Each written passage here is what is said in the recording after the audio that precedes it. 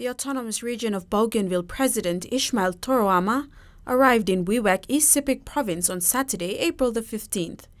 He was in the province for the Bougainville Constitutional Planning Commission's consultations with Bougainvilleans outside of the region. After his arrival at Boram, the president and his delegation went to Krea Heights to pay their respects to the late Grand Chief Sir Michael Thomas Somare. President Toroama, while acknowledging the founding father, said he is also there to advise him that Bougainville is getting ready to walk on its own. He outlined that Bougainville has always shared a very close relationship with the leadership and people of East Sepik Province. He is there to strengthen these bonds while looking into the future of Bougainville. After Krea Heights, President Toroama met with East Sepik Province's Bougainville community at the Kaindi Teachers College to address them and to give an update on Bougainville's progress.